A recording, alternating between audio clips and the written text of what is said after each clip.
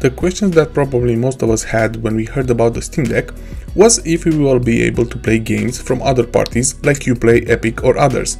And considering the weekly free games that Epic is giving away, you probably have a decent library now and you are wondering if you can play those on your new Steam Deck. The short answer is yes. How to do that is a bit more complicated. First of all, keep in mind that there are actually two ways on how to do this. One would be to modify the native Epic Launcher app, and the other one that I will show you today is through a third-party app that has been around on Linux for a while called Heroic Launcher. I will go ahead through the steps I've done in order to make this work, so let's get into it.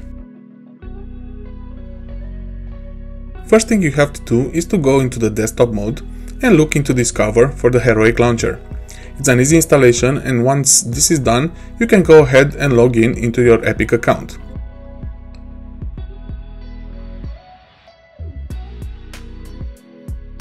The next thing we have to do is to add the Heroic Launcher as a non-Steam game through the Steam app. This will allow you to find the app in the gaming mode of the Steam Deck.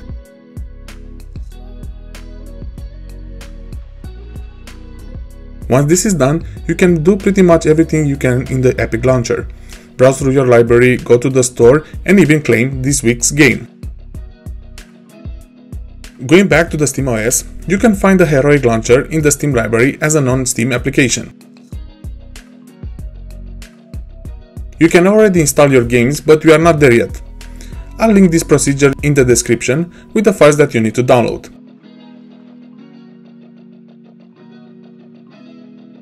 Basically, the next steps are to download this file called Legendary that we need to add in the settings of the Heroic app.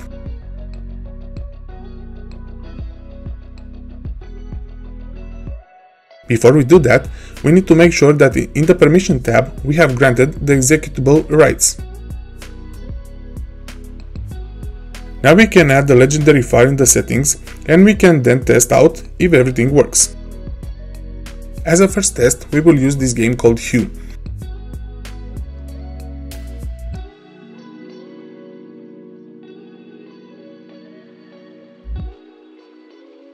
As you can see, the game works perfectly even though we are in the desktop mode. And of course, it's not really an epic test if you don't try Rocket League as well.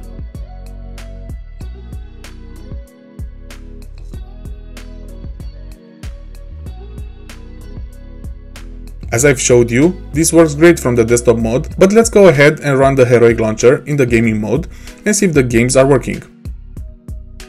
And as you can see, Rocket League works with no issues. Normally we could stop here and play every game through the Heroic Launcher. There is however an extra step that we can do. Following again the link in the description, you can go ahead and download the Heroic Bash Launcher and keep in mind to use the Flatpak version. This will create individual script for each game you have installed from the Heroic Launcher, and this will allow you to add them individually as a non-Steam game in the library. Once you've downloaded and unarchived the files, go ahead and run the setup script, which will create running scripts into the game files folder. In order for the script to work, you will need to download flatcl from the Discover, and once you open it, all you have to do is to add in the file system the path of your Heroic Bash Launcher. Or even easier but not as secure, you can just enable the all user files as you can see here. Now you should be able to add the individual scripts as a non-Steam application, but for some reason for me it didn't recognize the files in the game file folder, so I had to manually copy the Heroic Bash file and the game scripts outside the game files folder. That solved the issue, and I was able to add the games into the Steam library.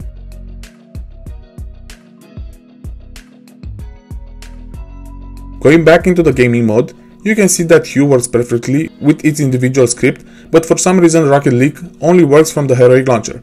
That's not a big issue, but please have this in mind. And as for GTA 5, I recommend starting the game first in the desktop mode, as you will have to log in into the Rockstar account, and then for me it worked in the gaming mode with both individual files and through the Epic Launcher. For the ending of the video, I'll leave you with some GTA 5 gameplay. Hope you find this video useful. This is a Tech Unravel, and I'll see you in the next video.